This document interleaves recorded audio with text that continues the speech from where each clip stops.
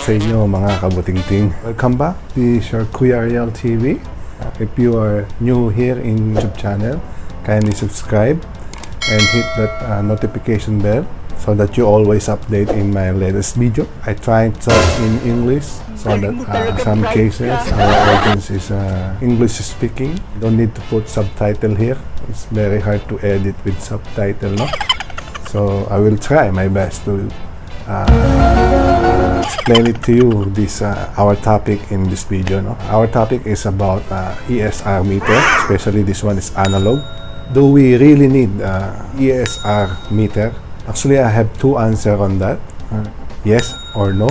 So we're talking about why we don't need this ESR meter, or the answer of no, why I don't need this ESR meter.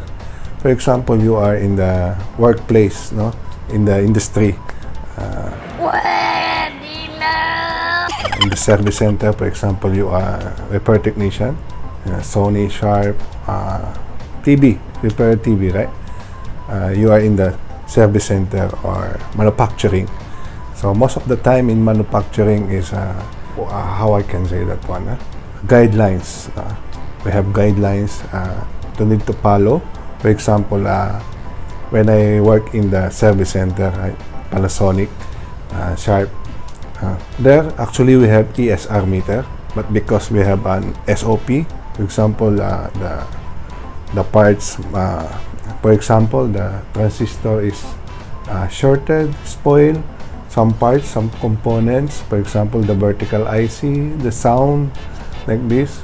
We have SOP that along that IC, most of the time capacitor, resistor.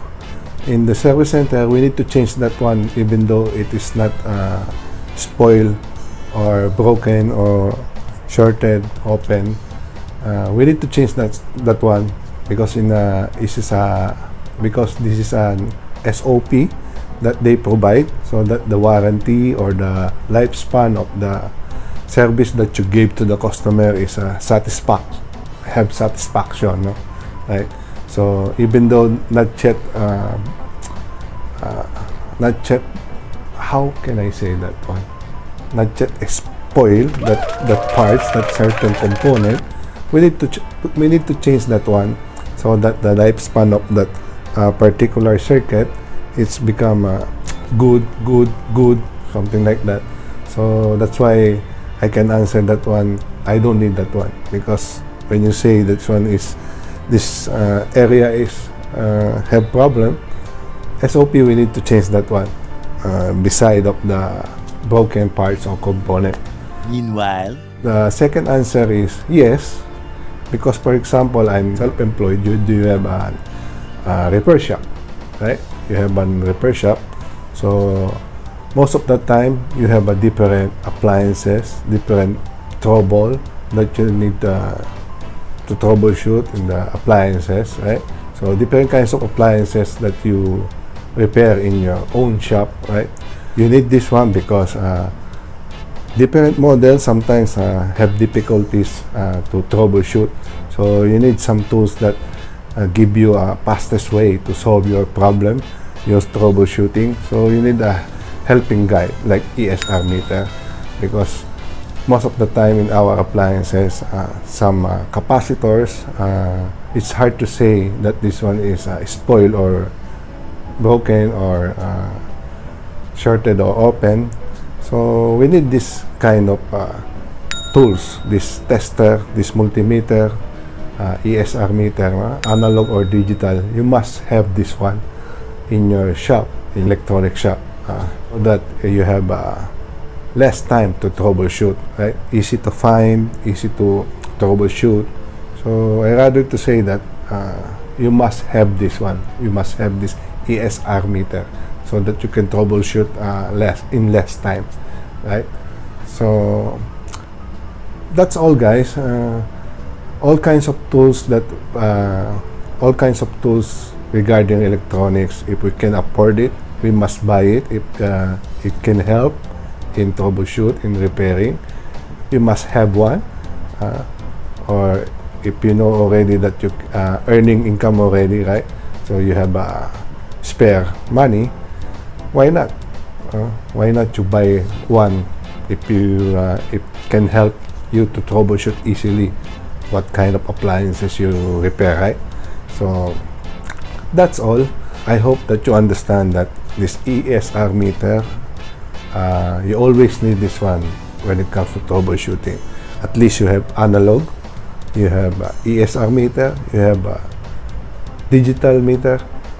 This one for me, I need these three kinds of tools, especially analog, not always digital, because analog help me to identify the leakage, right? In digital, most of the time, no, most of the time I use the digital in voltage checking because it's safe, right? It's auto range, like something like that, reverse no problem. So digital, I use that one in voltage checking, and when I need to analyze some transistor leakage, capacitor leakage, this one it can help also, right? So this ESR meter you must have so that you have less time to troubleshoot. So that's all. And one more else, I have a Facebook page, KUARIEL EMPIRE. So I post there for my giveaway promo in ESR meter, ESR analog meter. So I have a giveaway on that page. Kindly visit that page, my Facebook page, KUARIEL EMPIRE. So if you want ESR meter, analog ESR meter, I have a giveaway promo there. So the details, rather I say that one in my next video, all the details for the giveaway promo ESR meter, I will update you in my second video. So thank you guys. So I hope you understand what tools you need, why you need this ESR meter, right? So thank you.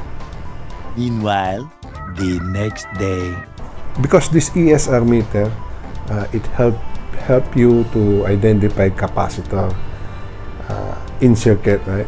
Unlike digital multimeter, you cannot test that one in circuit. Actually, sometimes you can check the microfarad, how many microfarad that capacitor have in circuit you want to test, but most of the time this capacitor have parallel